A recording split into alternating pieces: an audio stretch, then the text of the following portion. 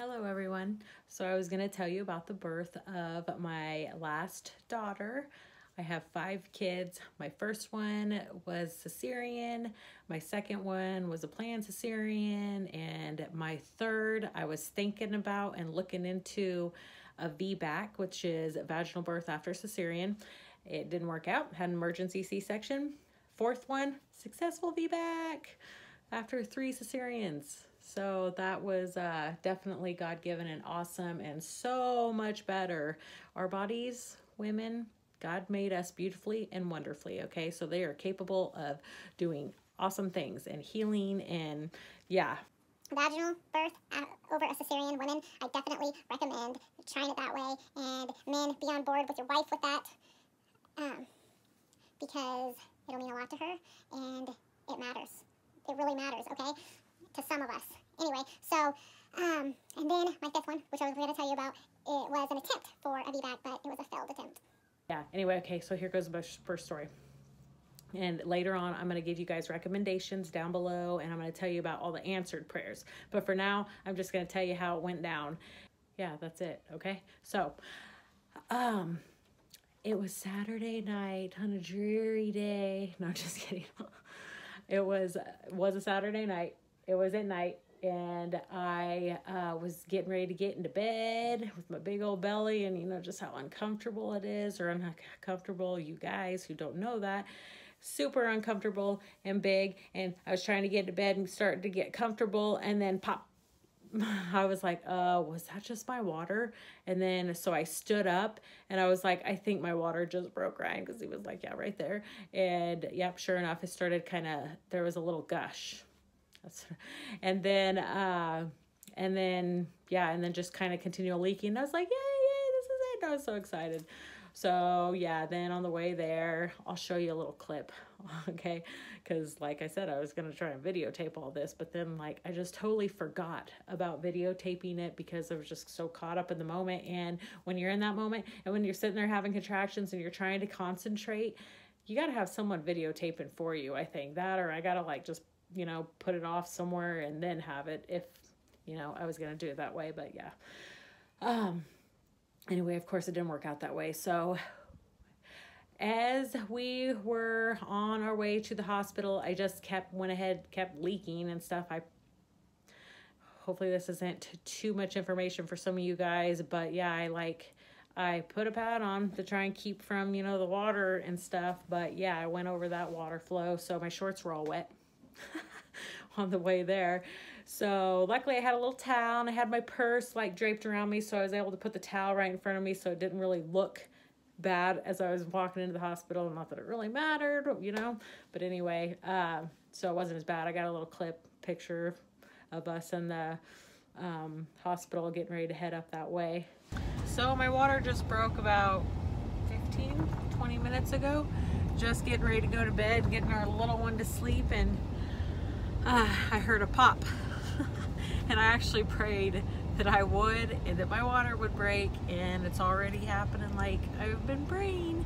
And no pain, just some tightening, and like there was a little pretty good gush, and then just some, and then it's still kind of a little bit here and there as I move around. But yeah, we got like a 40-minute drive now, so we're just gonna listen to worship music and praise God. And yeah, when I first was so excited, I was tired first of all, but then after my water broke, and of course the adrenaline, so I wanted to even cry because I'm so ready to meet her. But anyway, and just because it's happening the way that I'm praying, that we have been praying for and declaring. So yeah, anyway, we're just gonna worship and we'll get back with you. It's 10:13 now and haven't even made it out of Fremont yet, but God's got this. And anyway, then we went to the small room. They had to do the COVID test on me, and they didn't do it on Ryan, which I don't know why, but anyway, they did the COVID test on me, and then they said I need to stick around that room and that it would take 2 hours before the test even came back, so I was going to have to stay in that room. Plus, I was also waiting on, they said they wanted to make sure that it was my water that broke, and they had to test the fluid to find out for sure. I think my little son's coming up now too. It's really hard to make videos when kids are around. Their water that broke. Then they started maybe putting the IV in. They never have good with putting an IV in me either. Not fun. They had to like poke me, I think 3 times. Oh, and then we also, being at the Nebraska Medical Center, they have a lot of trainees there. And so yeah, the trainee tried and didn't really work out very either. So anyway, yeah. Finally did get the IV in though, and I don't know, just contractions started happening pretty quick, and they were coming in pretty intense, and they actually started hurting then. So I knew that I needed to really focus on God and be praying through them. Put the little earbuds in that we brought so I could focus on good godly music and keep my focus on Him and try and do this pain-free way that I was believing for. But it was super, super hard because of all the people coming in and out. And then as fast as the contractions were coming on, there were some definitely painful ones. And I was like, dang it, why, and I was just really praying through it hard because, like I said, they were coming on super hard. And I just remember even one time looking at Ryan like, oh no, another one's coming, like with worry and fear because I didn't want the pain, and with the birth and when you're in labor, you can only produce either the stress hormone or oxytocin to help the process go along quicker if you're relaxed and producing the oxytocin. Now, if you're all stressed out and producing the stress hormone, then that causes even more pain. So I feel like, I don't know, there was just obviously fear in there. So that let stress hormones come more, which caused more pain. And, but when I was focusing and not fearing, and when I was just gripping onto Ryan and in his arms, and then also listening to the music and praying, like it was intense, but it wasn't hurting. And this nurse was like super encouraging and awesome and everything. And as I was going through all this, because like I literally went into active labor within those few hours of waiting to go to the next room, and like really active labor to where they were coming on fast and they were starting to come on really intense and hardcore. And if I wasn't concentrating, they hurt really, really, really bad. I don't even know how to explain the pain that women do go through when it comes to contractions and stuff like that. Because like, okay, so real quick, with my last one that I actually had a successful vaginal birth on, I got to a 7, which was active labor, but then I couldn't handle the pain anymore. I just wasn't focusing, and I had people in and out, and didn't have my doctor there. There was just oh my goodness. There was just a lot, that played into that too. So, anyway, okay. So back on the thing. So I ended up getting an epidural because of the pain. It was too much. Oh boy, boys, seriously, boys and their noises. 3 boys. It's so nice to have a little girl now because, like, I don't know, it just says. Anyway, so real quick, back into the story. Really crazy intense. Okay, her heart rate started dropping every time I had a contraction.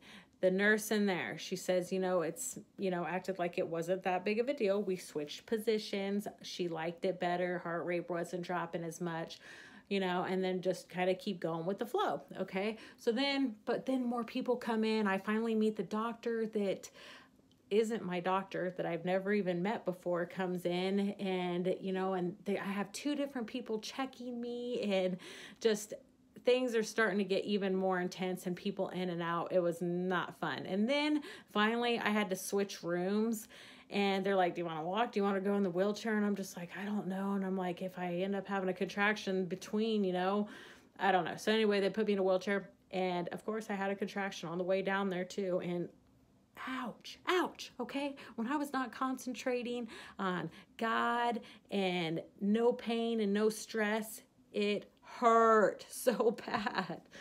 So anyway, on the way down there, I had a contraction. And then Ryan said we weren't in that room, but for 20 minutes. And then they decided that her heart rate was dropping too much. And they mentioned a C-section to me.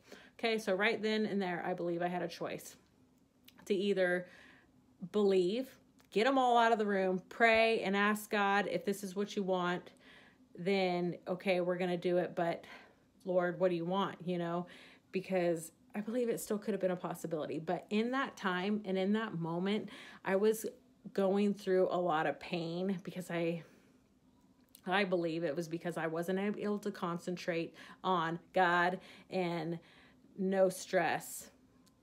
And that's why, yeah. So because of that, I was going through a lot of pain as it was. So I was like, okay, whatever, you know, if her heart rate's dropping. And of course I was looking out for her too. And if they thought that she needed to come out because of her heart rate, then I was just like, okay, you know, I just totally agreed to it. But I do believe that if I would have prayed about it, there could have been a possibility of me switching positions, something more that she liked better, to where her heart rate wasn't dropping as much. I know that's not the case with everybody or everything, but I believe that in that moment, I chose to escape what I thought was escaping the horrible pain that I was going through. Just, you know, get me an epidural, and yes, no more pain. Let's do this, okay? And have a C-section too. But gosh, obviously you're not thinking when you're in that moment like that. And not thinking like, I just wanted to escape, okay? Because it was hurting, so I wanted to escape. How many of us do that? You know, we're in so much pain that you just choose escape instead of crying out to God instead for a minute, giving him a minute through that excruciating pain, just giving him a minute and feeling peace about that decision. And then I wouldn't be living right now with, the could-haves, you know? So, yeah. Anyway, so with that, they ended up moving me into the operating room, and things got so much worse there. That's where, like, I really feel like the traumatic came in because of, okay, obviously, you know, with the stress hormone, I was producing even more of a stress hormone, and it was the pain just was getting worse. And of course, you know, I was probably, you know, ready to have her soon. I bet you anything I would have had her soon.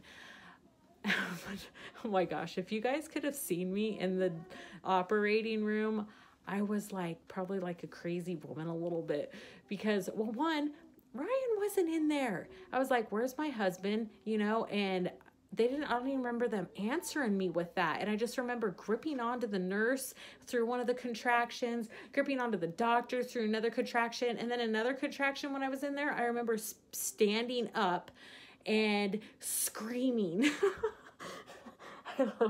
Ryan said he heard me scream because he wasn't in the room at the time, and it like wigged him out. He thought I was dying. But anyway, and then, you know, there's more water gushing out, and I'm in like just so much pain. But oh my gosh, what a relief to actually, when I was standing and I was just, yeah, anyway, too much. No, I didn't crap or anything. But anyway, so then they wanted to get me on the table because, of course, they had to start cleaning me all up and get ready to cut me. But they had to, sorry, real quick. They weren't getting me on the table to clean me up then at the time. They were the plan was to get epidural and numb me and then go. But the contractions were coming too often. I could not sit still for them to put this long old needle in my back and for me to be able to sit still through that pain. So I was like, you guys are gonna have to put me out, you know? Okay, so then they put me on the table, and they have to lay me on my back because that's how they have to cut me open, you know? And laying on your back with a 7-pound baby, all the water, other weight, and the fat, I could not breathe. Okay. You can't breathe on your back.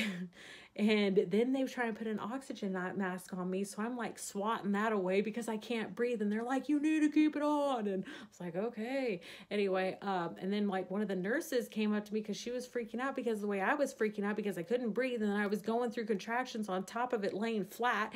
And she's like, are you feeling pain because of contractions or does it feel like some other kind of pain? Sorry, hold on a sec. I have my son trying to get in. Maybe if you don't hear me real quick. Okay, so. The pain. I can't even think where I was at.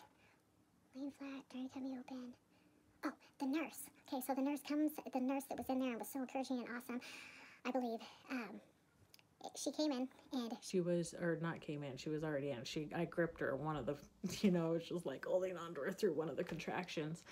But anyway, when I was like freaking out laying flat because I couldn't breathe and having contractions in the middle of it, she was like, are you having pain because of the contractions or does it feel like some other kind of pain? And I said it was just the contractions and I can't breathe, so I literally told her what the problem was, and she was just like, okay, well, do what you were doing in the room with your husband. And I know she was talking about praying, because even talking to Ryan about praying, he said that I was even speaking in tongues out loud in there. So yeah, when she told me to do that, to do what I was doing with my husband in there, then I just remember thinking, okay. And so I started praying in that moment because I had someone to remind me to pray and calm. And anyway, then next thing I knew, I was waking up to our beautiful daughter, my husband holding her, and being in horrible pain.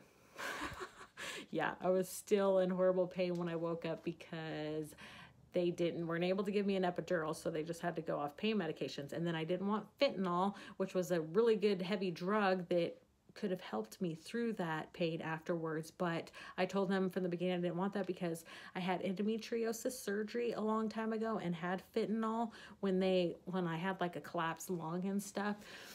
They gave me fentanyl to calm me down before they put that thing in, because of my collapsed lung. They put a thing in my chest and I was freaking out for that. So they gave me fentanyl. And I just remember like after they had put that thing in and I had a come down from the fentanyl. Oh, no, thank you. Did not want to go through that. So I was like, no fentanyl. So then they knew that, and they were going to get a different kind of medicine to help me with that. But guess what? It wasn't ready. So, okay, I'm sitting in there after I had her. I wake up all, so tired from just waking up from that. And then you have the shakes after you go through like a crazy surgery like that. I had that with my first daughter too. Like after your body goes through that trauma, you're just like, and you're shaking, you're so tense. And that's how I was again with Everly, unless it's a girl thing. Because you probably have, I wonder if you have shakes when you have babies naturally. I don't know. You'll have to tell me about it in the comments below. But anyway, so after that, I was in total pain because I'd just been cut open, and even vertically this time. Because of it being an emergency, they had to hurry up and cut me. And that's supposed to be like, I guess, the fastest way. And then be able to put me out really quick. So I woke up with, horrible pain for this cut, then shaking and so tense.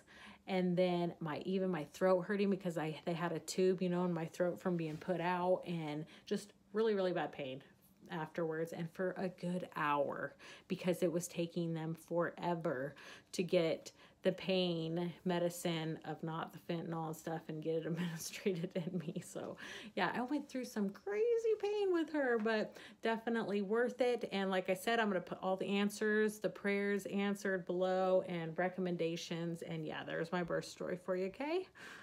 Bye-bye.